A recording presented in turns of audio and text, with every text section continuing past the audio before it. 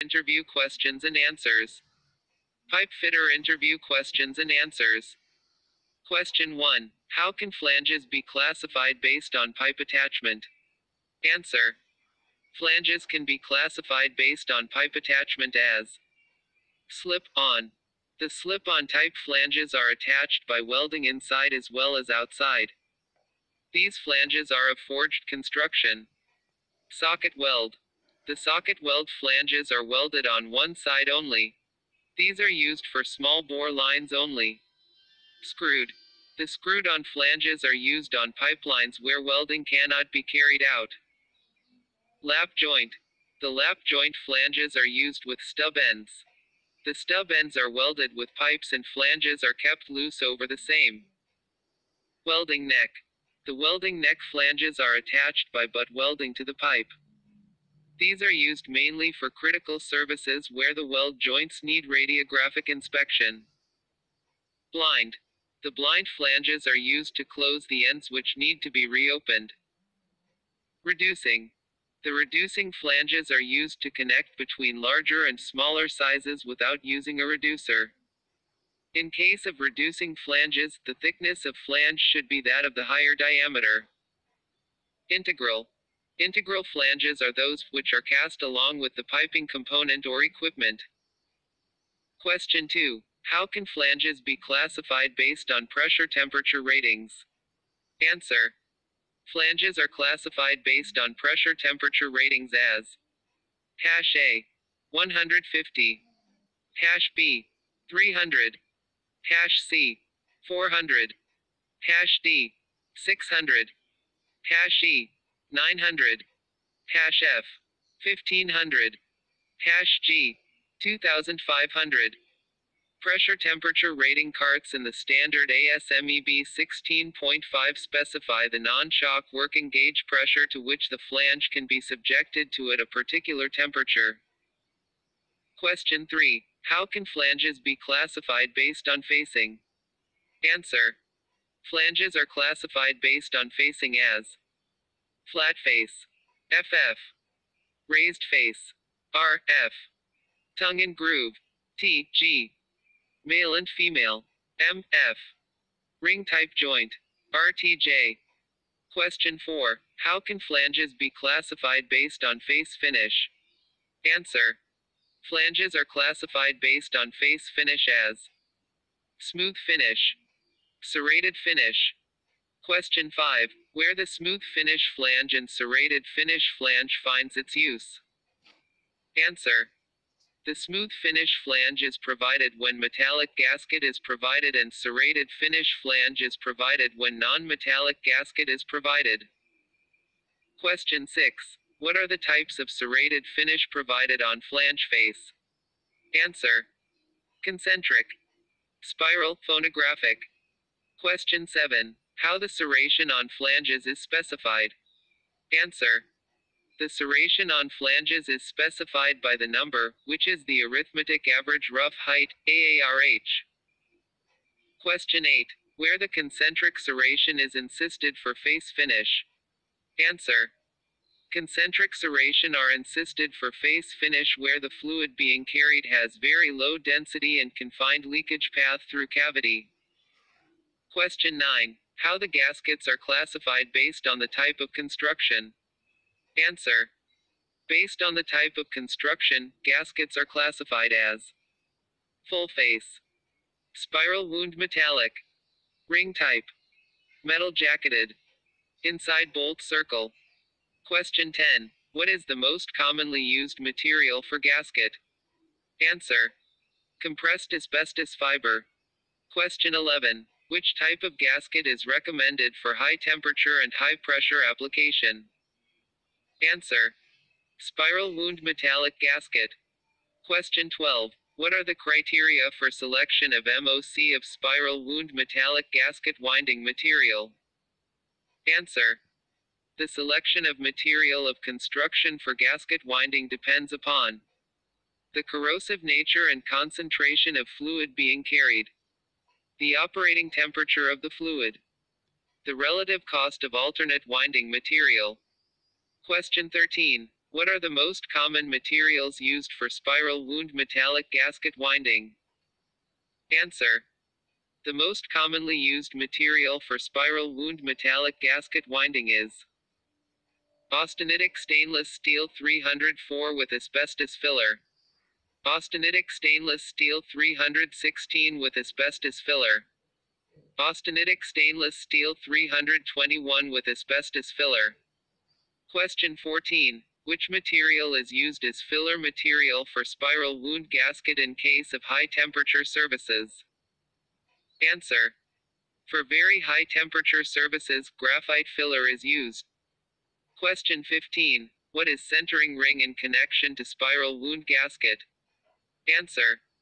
Spiral wound gaskets are provided with carbon steel external ring called centering ring. Question 16. What will be the AARH finish on flange face for using spiral wound gasket? Answer. 125-250 AARH finish. Question 17. On which type of flanges the use of spiral wound gasket are restricted? Answer. Rating spiral wound gasket on flanges other ASMEB 16.5 does not recommend the use of 150 then welding neck and lap joint type. Question 18. Up to what temperature limits the low strength carbon steel bolts should not be used for flanged joints? Answer. C. C or below 28 degrees flanged joints using low strength carbon steel shall not be used above 200. Question 19. How the pipe fittings are classified based on end connections? Answer. Pipe fittings are classified based on end connection as socket weld fittings, screwed end fittings, beveled end or butt weld fittings, spigot socket fittings, buttress end fittings. Question 20. Up to what temperature the carbon steel materials shall be used? Answer. Carbon steel materials shall be used for temperature up to 425 C°. Question 21. Which material is used for temperature above 426 C°? Answer. Alloy steel materials shall be used for temperature above 426 C°. Question 22. Which type of material is used for corrosive fluid? Answer. Stainless steel materials shall be used for corrosive fluid. Question 23. Which type of piping materials are used for drinking water, instrument air, etc.? Answer. Galvanized steel materials shall be used for drinking water, instrument air and knee lines, LP. Question 24. What is the difference between pipe and tube? Answer. Pipe is identified by NB and thickness is defined by schedule, whereas tube is identified by OD and its thickness is BWG, Birmingham wire gauge or 1/100th inch. Question 25. From which size onwards NB of pipe is equal to OD of pipe? Answer. From the size 14 inches and onwards NB equals OD of pipe. Question 26. What should be the radius of long radius elbow? Answer. 1.5 d, where d is the diameter of the pipe. Question 27. What should be the radius of short radius elbow? Answer. 1d, where d is the diameter of the pipe. Question 28. What is the basis of using of short radius and long radius elbow? Answer. Long radius elbow are used for small pressure drop, whereas short radius elbow are used for high pressure drops. For catalyst flows, very long radius elbows are used. Question 29. Normally, where do we use the following? 1. Eccentric reducers. 2. Concentric reducers. Answer. Eccentric reducers equals pump suction to avoid cavitation, to maintain elevation, BOP, in rack.